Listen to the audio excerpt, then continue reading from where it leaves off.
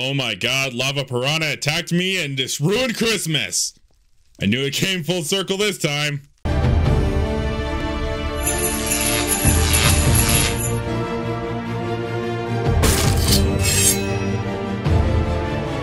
Happy holidays, everybody. I am Luke from the Master Sword Valley, and like I said, I want to wish you all a Merry Christmas and a Happy Holidays. So today we are doing the Josh's Christmas mod, or Joshua's Christmas mod as it's called on the forums. This is a basic Christmas mod that adds a ton of new decorations and a ton of new items into your Minecraft game. So you can set up your house for a festive Christmas time.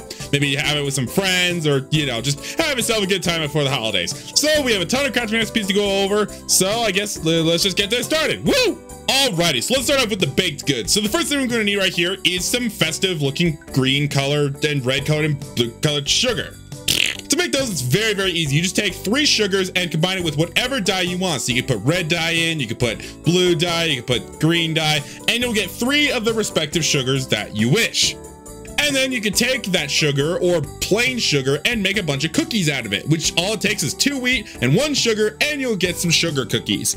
Now, if you switch the sugar with a colored sugar, you will get some stars for the red, trees for the green, and bells for the blue. You get 8 cookies of each. Very, very nice, actually. Now, the next thing we have right here are some of my favorite treats, are pies. We have an apple pie and a chicken pot pie. To make the apple pie, you're going to need 2 apples, 1 sugar, and 3 wheat, and you'll get the apple pie. And then for the chicken pot pie, you're going to need 2 carrots, 1 cooked chicken, and 3 wheat, and you'll get the chicken pot pie. Now, the cool thing about these is that you could put the apples and sugar or the carrots and chicken in any formation that you want. So if I were to say do it like this or do things like that, it would still count in the crafting menu, which is a really cool detail that I love the fact that developers added. Now, the next thing we have right here is a gingerbread man. To make that, you're going to need 2 red sugar and 4 gingerbread. Now, you're probably wondering, where do I get the gingerbread? Well, let me tell you. To make the gingerbread, you're going to need 2 wheat, 1 sugar, and a ginger root. Now, to get the ginger root, you can basically find it in ordinary loot chests that you'd find throughout your world. So you can find it in like villages, you can find it in maybe woodland mansions and dungeons, temples, things like that. So it's just a random spawn thing, basically, and you can grow it on your own farm.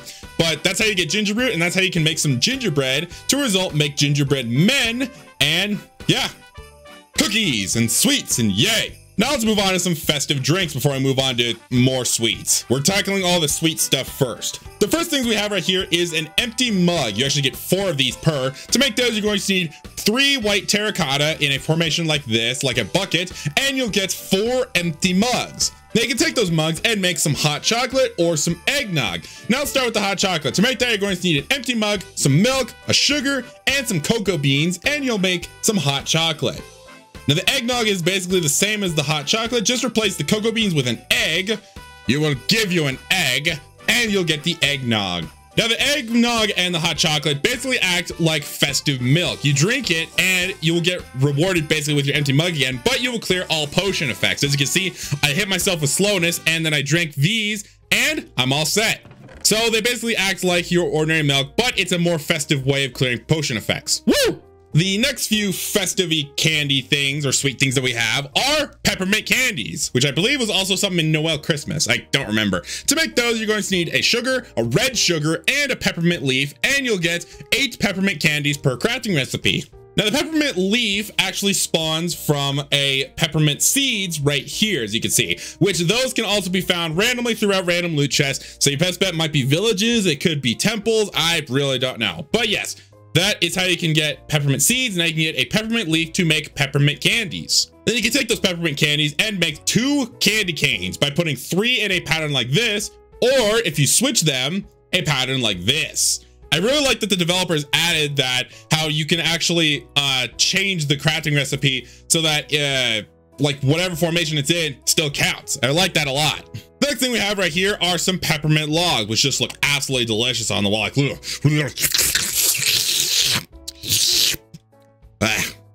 so minty. But to make that, you're going to need 9 peppermint candies in a block pattern like this, and you'll get to peppermint log. It's similar to making, a block of gold or iron or teardrops. I'm normal, I swear.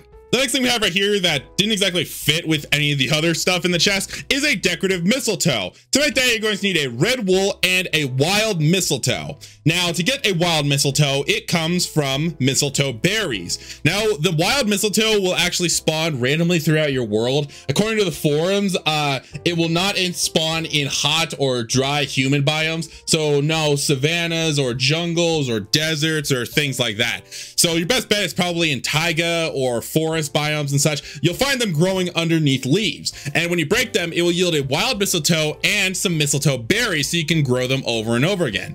So that doesn't really do much. The berries, however, you can actually eat them, but they are poisonous. As you can see, I got a nausea and hunger effect from that. So that's pretty dumb of me to do that. But I just wanted to point out that of course they you know, can do that. That they are rather dangerous to eat. All right, now that we're done with the sweet stuff, let's move on to the actual Christmas stuff. The first thing we have right here is your Christmas tree. To make that, you're going to need a spruce log and 2 spruce leaves. They have to be specifically spruce. No other kind of tree, log, or leaves will do so. And you'll get 1 Christmas tree. And the Christmas tree is not very tall. It's a little bit taller than the player character right here, as you can see. But it's just a nice little festive thing that you can do to spruce up your house and such. I would still go for building like an actual tree out of it, but it still counts. The next thing we have right here are some Yule logs, and you might have actually seen these that I actually use these right over here. I happen to light them ablaze and they haven't burned down my whole house. Not that you've seen. To make the Yule log, you're going to need a spruce log and 4 netherrack, and you'll get 1 Yule log. Now this Yule log basically functions like normal netherrack. However, you can also use it in normal crafting recipes if you just happen to have a burning piece of wood in your inventory about to be like, hey, I can use that to make some planks or something. So yeah, I don't think it makes Yule planks, but Yule log. The next thing we have right here are wreaths. Now to make those, you're going to need 4 spruce leaves and 4 red wool, and you'll get 2 wreaths, which actually works out pretty well because you can stick them up on the wall right there or wherever you please around your house, but you can also stick them on doors right here, as you can see. Now every time you break the door, you will get that wreath back, so you don't have to worry about, you know, running out of doors or wreaths or, you know, so it's thankful for that. I actually get 2 wreaths for that. Nice. Well, yeah, so that's the wreaths there. Next thing we have right here is the icicles, which didn't exactly fit in another chest. To make that, you're going to make a T-form out of 5 ice blocks here, and you'll get 8 icicles. Now, these icicles can just be placed underneath things like that to give more of a menacing look, because they look like actual spikes, really.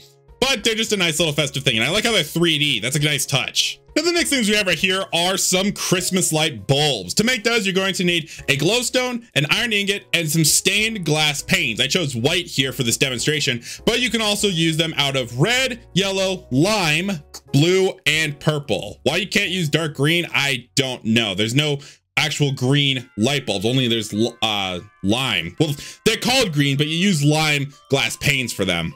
I don't really understand, but you can take those and you can make some Christmas lights with those. And to make those, you're going to need 4 bowls, which you conveniently get with every crafting recipe, and 3 string on top, and you'll get 3 bulbs, 3 strands of lights, excuse me.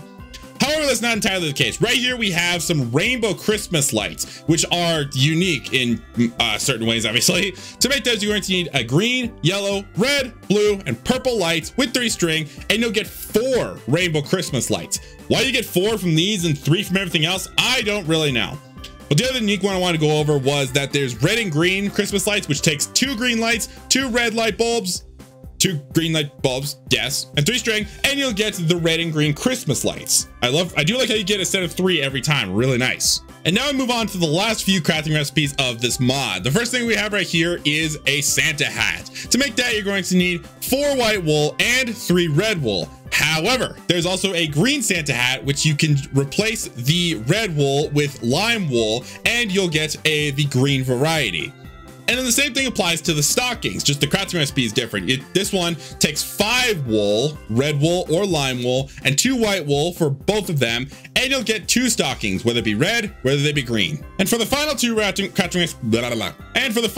recipes we have here are some presents. What Christmas wouldn't be complete without presents? So for basic presents right here, you're going to take 4 paper and 4 dies in the corners, and you'll get a present. But this is a red present that I have. You can also make green, yellow, blue, and purple presents out of that, as well as whites. That's the one die I forgot. Okay, I got it. So, like I said, you can make it out of red, green, yellow, white, blue, and purple dye. You can make the presents out of that. And you also have here are some present chests, which are the same crafting recipe as the present. Just stick a chest in the middle and you'll make a festive looking chest. You can also use it out of the same colors right here. Now, these items are kind of exclusive to creative mode. There's no crafting recipe associated with them. We have some music tracks here. We have Wish You a Merry Christmas. We have Silent Night. We have Deck the Halls. We have Jingle Bells. But we also have this, Snow for Slabs. This is a creative only item, and it basically lets you put snow on top of slabs right here, as you can see. Of course, it's going to melt because it's right next to the fire, but it's kind of nice how you can do that. It makes some of your decorations look a lot better. Fortunately, breaking those caused me to have to re-put my slabs down. But like with normal snow, you can't put it on top of slabs, which is really unfortunate. So there comes along this. You can put snow on top of slabs. But with that, that's going to go ahead and wrap things up for the Joshua's Christmas mod. I hope you all enjoyed this, and I hope that you all have a happy holidays and a Merry Christmas. Enjoy spending time with your family. Hope you guys get some awesome gifts and such. And yeah, if you like this video, make sure you stab that like button. I would always appreciate new subscribers to the Master Sword Valley. I always do. And make sure you check out the mod down below, as well as all my social media stuff down there. Maybe tweet at me happy birthday, or happy birthday, Merry Christmas. God, I failed this freaking outro, man. And while you're at it, make sure you comment down below any mod suggestions that you have in the future. I will always take them. But that's all I really wanted to say. My name is Luke, and say it with me. Stay strong and feel the power. See ya! We don't celebrate Christmas, but I hate the cold too, so he gets a free pass from me.